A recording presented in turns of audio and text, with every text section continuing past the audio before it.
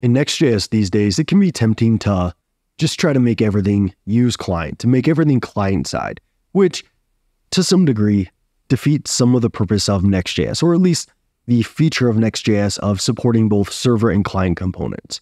So whenever possible, moving client components to be Leaf components rather than just making everything use client is probably a good idea. And that's what Next.js recommends as well. So let me show you an example of this to where we have our root layout component, but let's say in our root layout component, we want to have this search bar right here.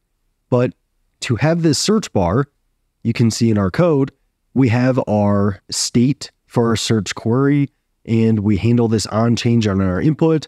And in Next.js, if you want to use React hooks like this, and you want to handle web events like so, you're going to need to make that client side, making it a client component. Now, one way to solve this is just making this whole root layout a client component so we can use those features.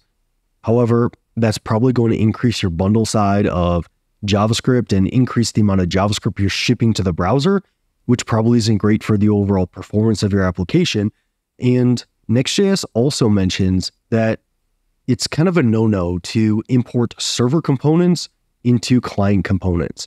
So here, this logo component that I have here, it's a server component because you don't see use client anywhere in this component. So it's a server component, but we import it into our layout, which is now a client component because we wanted to support this kind of set query and some React state here. And here in the Next.js docs, you can also see an unsupported pattern is importing server components into client components.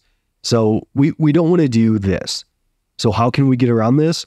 Well, a good idea is moving this client component into more of a Leaf component.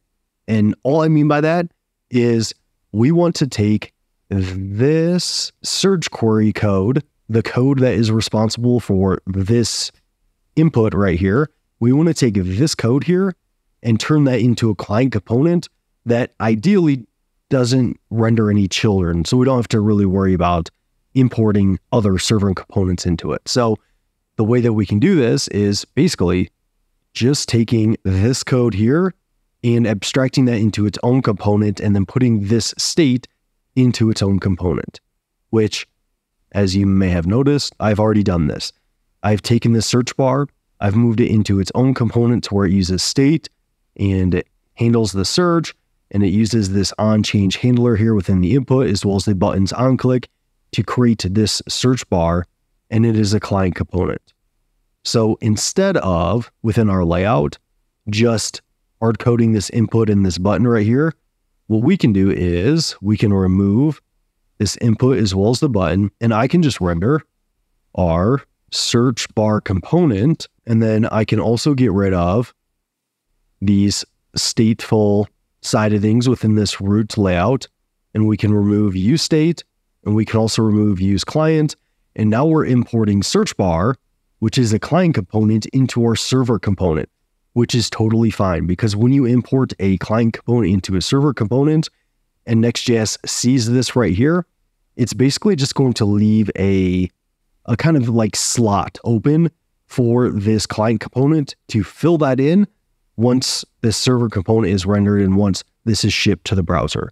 So if we come back and I refresh here, we see we still have our search bar here. I'm going to just type in some of this. I'm going to click search, and that's exactly what we want to have in here. Just an alert that says you search for this. So as you can see, everything still works here, and we kind of get around the issue of just turning this whole root layout into a client component. So the TLDR here is that whenever possible in Next.js, you want to avoid just making everything use client and really only making things client side that need to be client side. So you might need to abstract some logic into their own client components and then import those in to server components.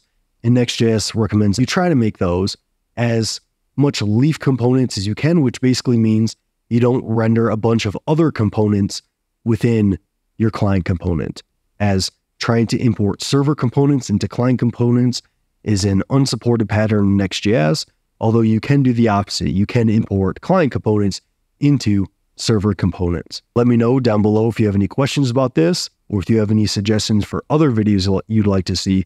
But if not, I will see you in that next one.